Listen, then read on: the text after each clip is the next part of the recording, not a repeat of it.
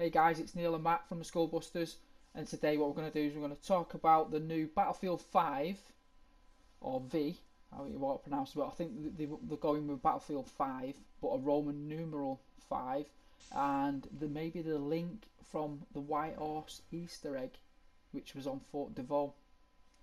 But also, what me and Matt are going to talk about is the maybe different settings which Battlefield 5 might be set in, whether it be World War II, Vietnam, or even modern day.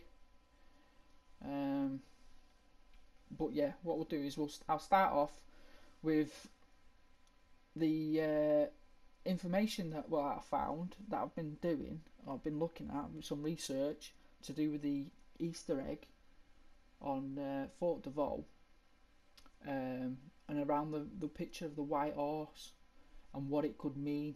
So what I've been doing is I've been looking online, and I've found that the Korean army has a infantry which is called the 9th Infantry Division, which are from obviously South Korea, and they took on the North Korea in a civil war. But that 9th Division, 9th Infantry Division is also known in Korean as White Horse. Now, could that be, or could that mean that the setting could be Vietnam? Now that's my kind of theory, let's say, or link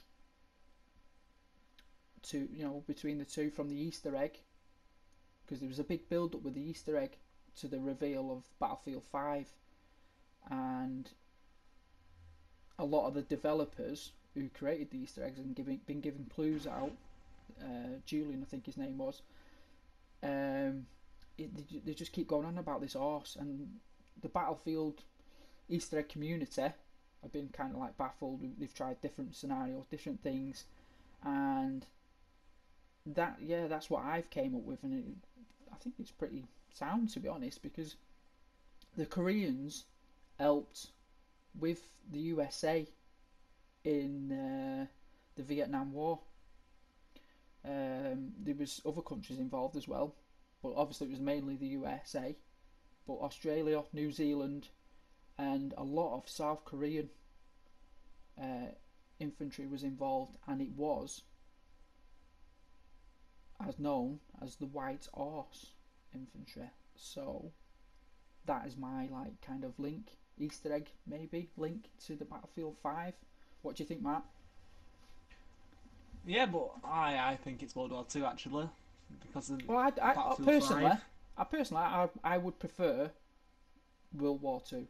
I think it'll just keep it consistent, because we've had Battlefield 1 meaning World War 1, and hopefully they'll just continue on to World War 2.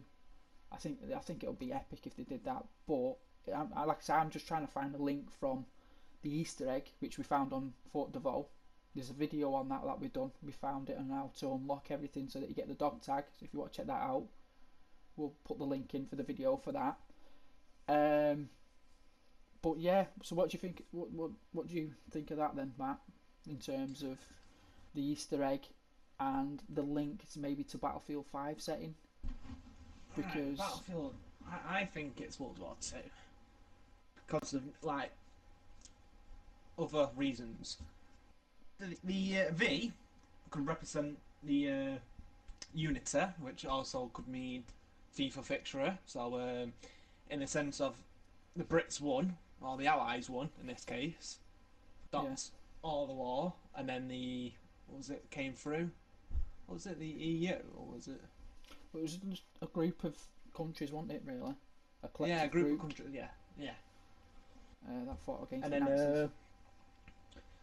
but I don't know, but I'm just guessing that the horse could link to France or someone surrendering in the World War Two, What only with the white because horses?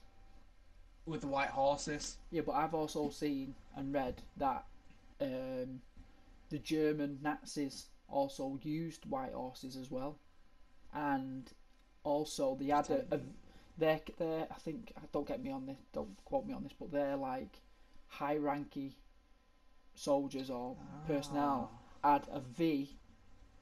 Is it a captain V? I can't remember now what the ranks are. Yeah, but the I know V, what you mean. Captain the rank. they used Yeah, to the have it ranks on the shoulder. Yeah. So again, that's another potential link. It's interesting why they ain't gone with the number 5. So I don't think it's going to be modern day. I really can't see it being modern day. I think because they've gone for a V, meaning Roman numerals Old. 5. Yeah, old. Yeah, so it's got to be. Back in my day. Yeah, it's going back.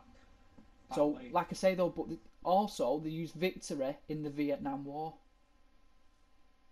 Nixon used that as well as again, like they did like the British did in World War Two.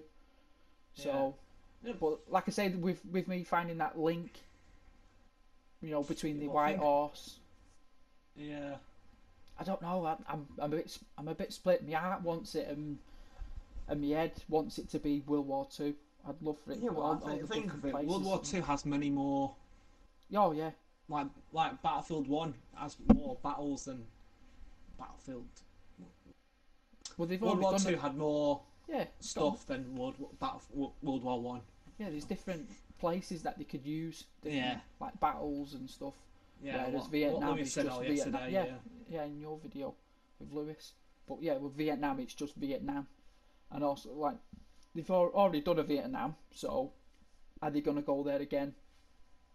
We'll just have to find out in the coming days. Not long to wait now.